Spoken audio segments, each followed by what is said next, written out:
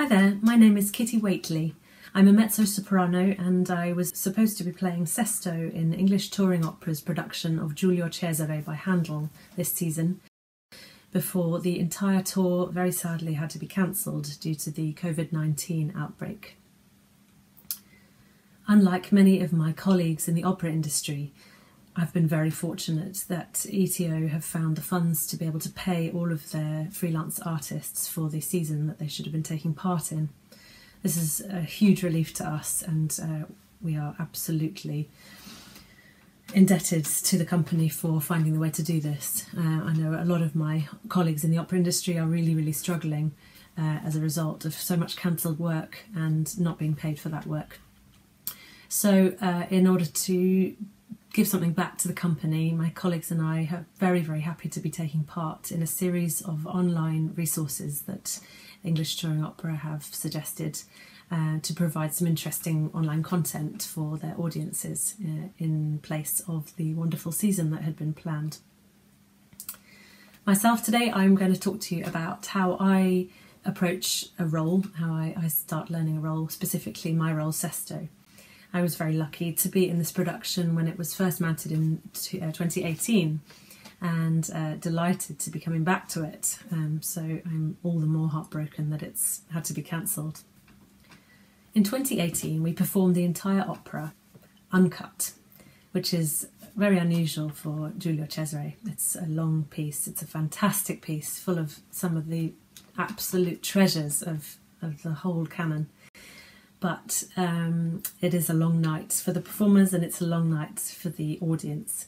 So last time round we performed it in two parts over 2 consecutive nights, or on a Saturday, the whole thing in one hit, which was major and fantastic and wonderful, and we loved it and the audiences loved it. But this time round ETO chose to condense the opera into one evening's worth.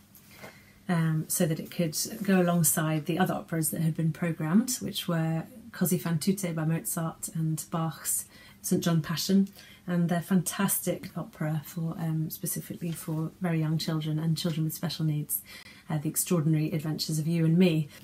So the first major change in the 2020 production of Cesare was the cuts. My first challenge was to get my head around what had gone and what that meant for my character and the geography of my character's journey. Often I find revivals of operas that have happened before can be a little bit artistically unsatisfying. Often it's an assistant director working from the book, the score from last time round, and you have a lot less time to put the show together than you will have when it was a new production. So it will be, you know, you stand over there, she goes there, he does this, and it's a little bit mechanical. Sometimes you'll just be given the DVD and a couple of days to watch that and learn the moves, and on you go. So I was really pleasantly surprised to find that this time it was not going to be like that. James Conway, our director, wanted to work in just as much detail as we had done in 2018. Because it was largely a new cast, he gave us a lot of freedom and gave the cast a lot of space to make it their own, rather than trying to replicate exactly what we'd done before. So in some ways it felt like we were putting on a new production altogether, but within the confines of the set and the costumes that we'd had in 2018, which was wonderful. The only drawback, I guess, for me was that I still remembered quite a lot of the blocking from last time round. So it took my old brain a little bit of time to get used to the changes, so there were quite a lot of mistakes made. I really enjoyed recreating this role. Working with James Conway, our director, is always really enjoyable. He's very thorough, deeply intelligent. He does a huge amount of research into the operas that we'll be doing and the period that they've chosen to set it in. And we'll do a lot of talking before we get into blocking.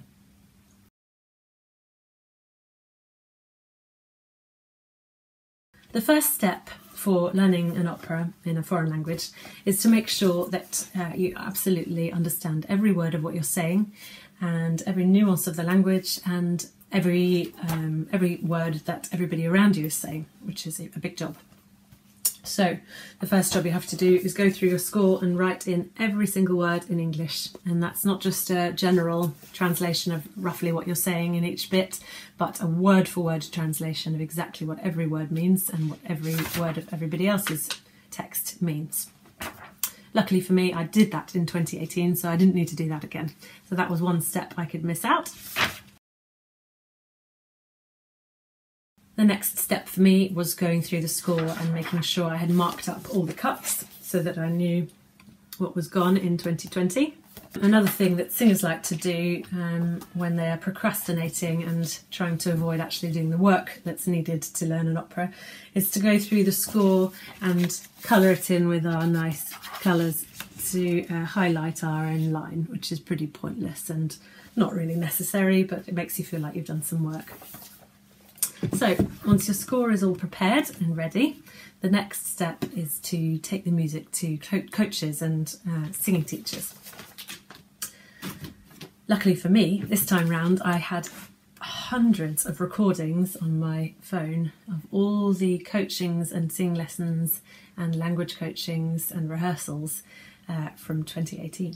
So again, that saved me quite a lot of money and time. I think often people don't realise how much money singers have to spend up front in preparing a role or preparing any music. It's easy to think that we are overpaid for turning up and singing some songs, but I assure you not very many people in this industry are overpaid, and when you work it out on an hourly rate, including all the preparation, it doesn't work out as very much. So if you can see this, you can get a vague idea of the number of hours of preparation that went into this. These are recordings of me learning the recits on my own with my appalling piano skills, singing lessons I had with 2 different singing teachers, coachings I had with Jane Robinson at English Touring Opera, language lessons with Matteo and Isabella.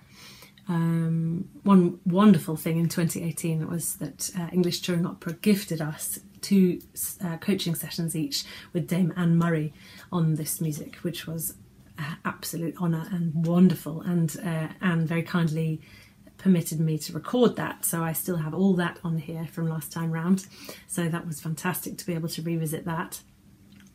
I've got coaching sessions with Jonathan Peter Kenny recorded from last time, our conductor. I've got our Sitzproben, which are the rehearsals that we do with orchestra before we go to stage rehearsing. So I had all the speeds there and reminders of how it sounds with orchestra. So that was an absolute blessing to have all that still on my phone. But it gives you an idea of just how much preparation goes into these rehearsals before we even start official rehearsals. We've already spent a huge amount of our own money and time in the preparation. The next stage is to memorise the music, and the only way to do that really is just to practice, which we do a huge amount of, again recorded in that app, is hours worth of practice. I will quite often record myself practising and listen back and give myself feedback, make notes on that. Sometimes I'll record myself and talk to myself so that I can listen back on the tube or in my car or whatever, and keep trying to feed my brain with preparation. Another way that I memorise is by writing out my part over and over and over and over and over and over and over again. So my house is full of these notebooks where you'll find pages and pages of illegible writing where I've just written my part over and over and over again, and somehow I find that helps me, something to do with the muscle memory of my hand and my brain. I don't know what it is, but that's one of the ways that I try and memorise things. The next stage is to try to remember the blocking for me, in this case. Obviously not in a new production, but in a revival. I didn't know that James was going to be reblocking, so I thought I'd better prepare myself but before day 1 of rehearsals by watching the DVD, which was excruciating and horrible to see myself, as I'm sure this will be, and by revisiting my score, where I will have written in a lot of the blocking. For instance, here, she takes the dagger, turn and watch their ritual, back to the audience. So every line I probably will have written it into my score, so I went back and revised all that.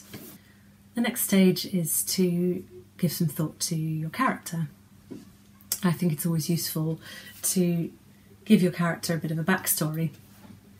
Again, luckily I had done all that last time and still had it all written down.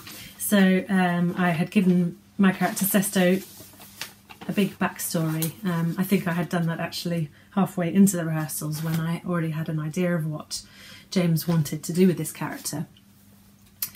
I've really loved this production because James and I have come up with this version of Sesto, which is quite bookish and sensitive and quiet, and rather than a sort of aggressive soldier type, which I think is fascinating and gives the character a much bigger journey to go on, from this young naive boy to the assassin that he becomes, and how he arrives at that.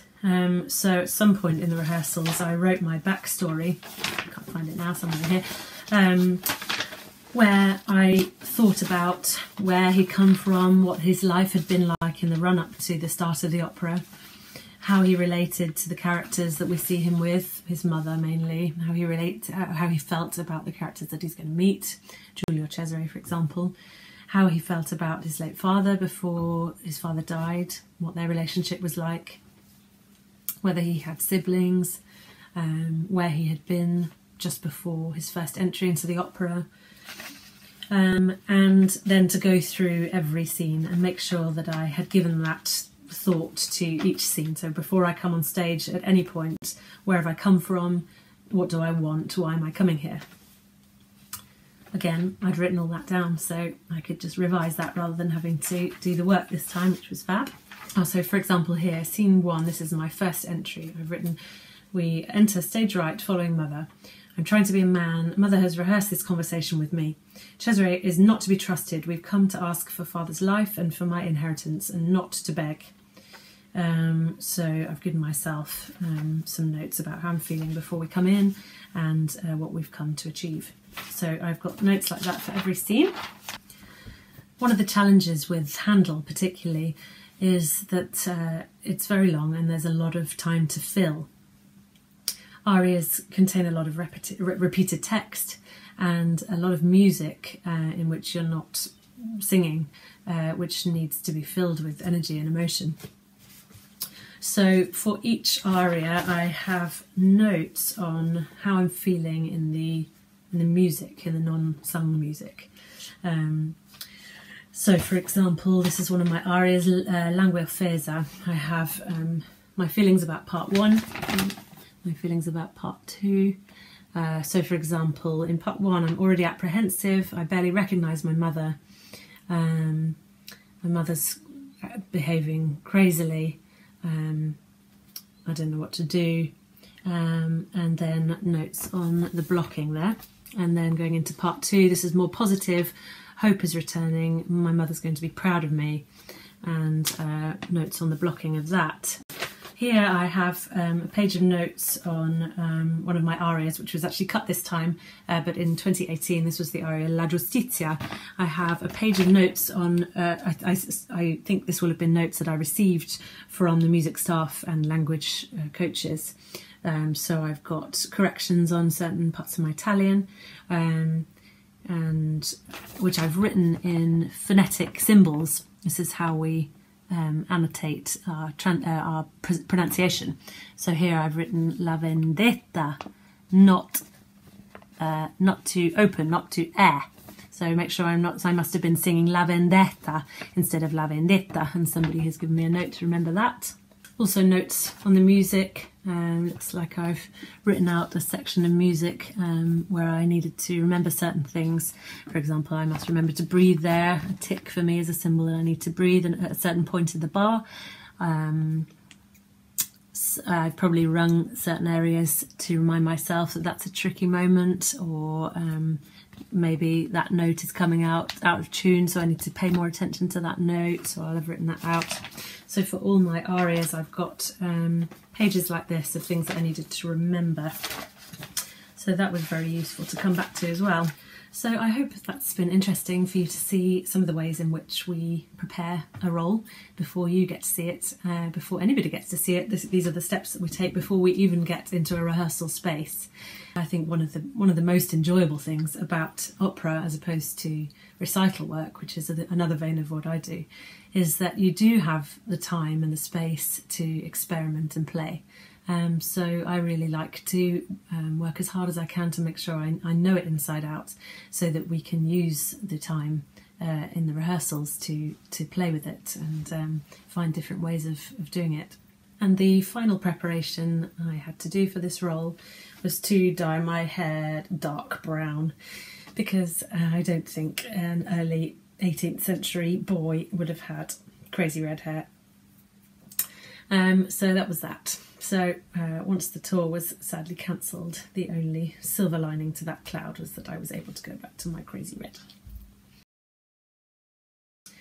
It's a tragedy for all of us that this tour's had to be cancelled, of course. It's a terrible situation for everybody across the entire planet, and there's not much more that I can say really, other than that I'm hugely grateful to English Touring Opera in so many ways. It's been a wonderful company to be a part of for the last 10 years of my career. I've had some of my most invaluable training by being part of the English Touring Opera's productions, and learnt so much.